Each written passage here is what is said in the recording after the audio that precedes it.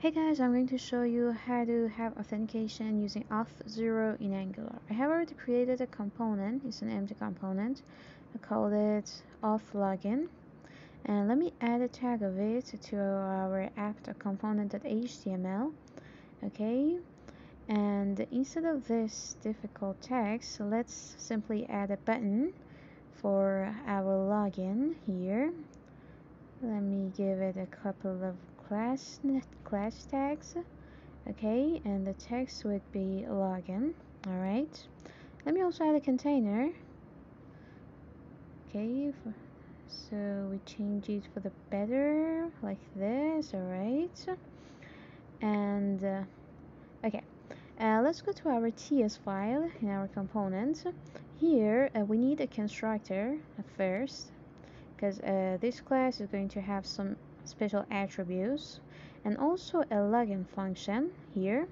And this login function is going to be triggered whenever the login button is clicked. So let's add a click, and it would be login function. Make sure you add a parenthesis, okay?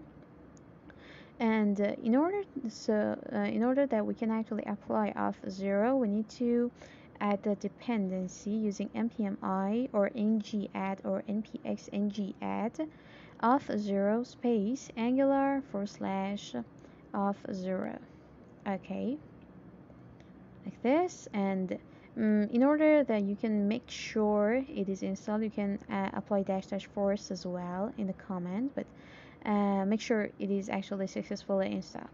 Then let's go to our app.module.ts inside source and add the auth module library we just installed, auth angular. Okay, and inside our imports, I guess, we need to add the auth module and dot for root.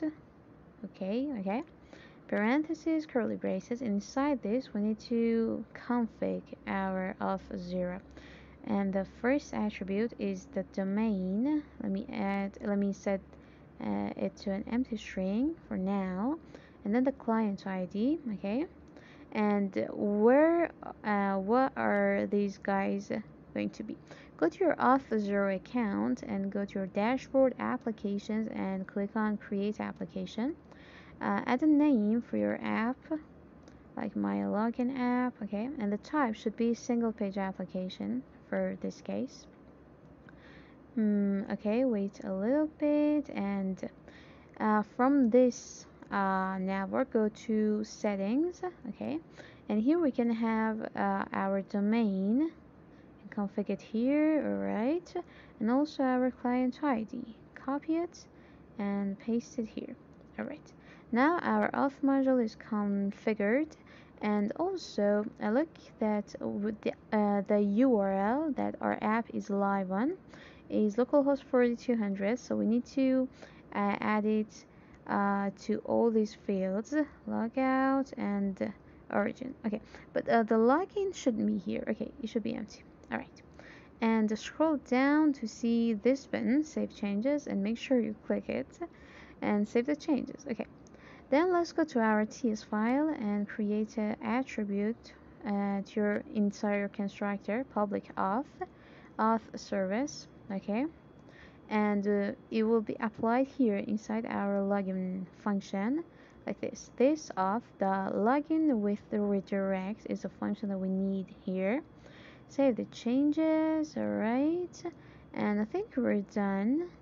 Let's go and take a look at our app, okay, on our browser. If I click on the login, let me refresh. Okay, it's already cached and I'm authenticated. That's all. Thanks for watching.